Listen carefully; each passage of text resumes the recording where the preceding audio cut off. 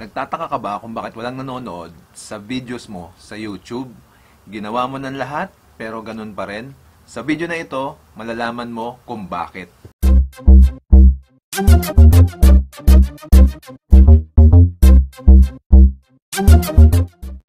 What's up sa inyo mga Lodi? Maraming salamat nga pala sa pagbisita nyo. Ako nga pala si JRTV para sa mga bago at para sa mga luma dyan. What's up sa inyo mga Lodi? So for today's video mga Lodi ay magbibigay ako sa inyo at magsishare ako sa inyo ng mga reasons kung bakit hindi papanood yung video natin sa YouTube. So disclaimers lang mga Lodi, this is based on my own experience. Kaya kung may mga violent reactions sa sasabihin ko, please comment down below para sagutin ko yan. Kung bago ka sa channel na ito, huwag kalimutang mag-like, comment, and subscribe. At syempre, i-ring mo na rin yung notification bell para lagi kang updated once na may bagong video akong upload. So, simulan na natin ang video na to.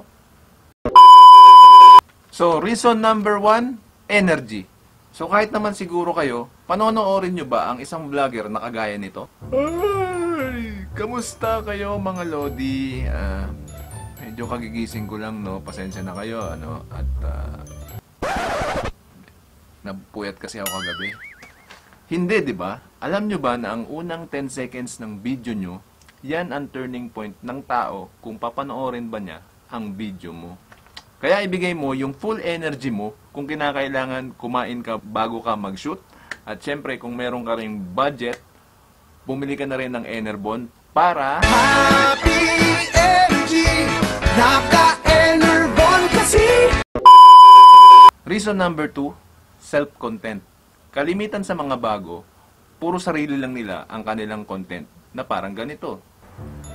So, hi mga Lodi. Dito nga pala ako sa banyo ngayon. Tatayo lang ako sa gate. So, kita-kits tayo mamaya mga Lodi.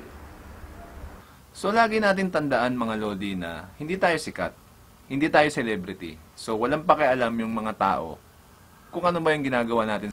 As much as possible, yung gawin mong content ay yung makaka-relate yung maraming tao and at the same time, yung meron silang matututunan sa mga videos na gagawin mo. Reason number 3, boring ng video mo. Ito yung mga video na nakakaantok panoorin or hindi siya entertaining na panoorin. Wala man lang music, wala man lang sound effect, wala man lang video effect. Pag sinabi kong effect mga Lodi, hindi naman mala Marvel yung vlog mo, ano. What I'm saying is, kahit sa mga simpleng music lang na ganito, at sound effect na ganito, diba? Nakakadagdag yan ng entertainment sa video mo, at syempre, papanoorin yan ng mga tao.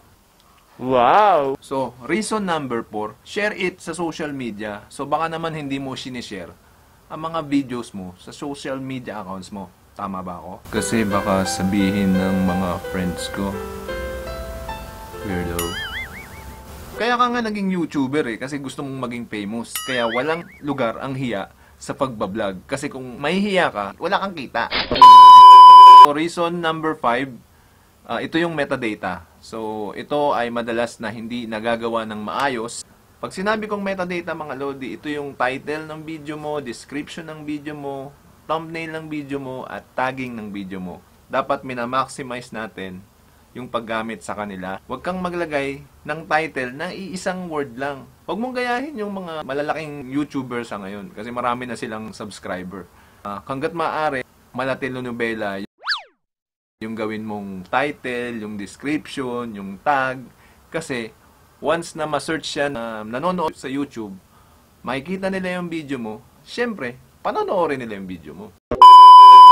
So, yun na nga mga Lodi, no? Sana nakatulong ang aking mga reason kung bakit hindi pinapanood yung video natin sa YouTube, no? So, i-share mo na rin sa iba para makatulong to at the same time, nakatulong ka na rin sa akin. So, maraming salamat sa panonood nyo mga Lodi at sana nag-enjoy kayo sa episode natin ngayon. Kung nagustuhan mo yung video mga Lodi, give me a thumbs up. Please give me a thumbs up at mag-comment ka na rin sa baba kung gusto mo ng ganitong klaseng mga content. At see you sa susunod na vlog.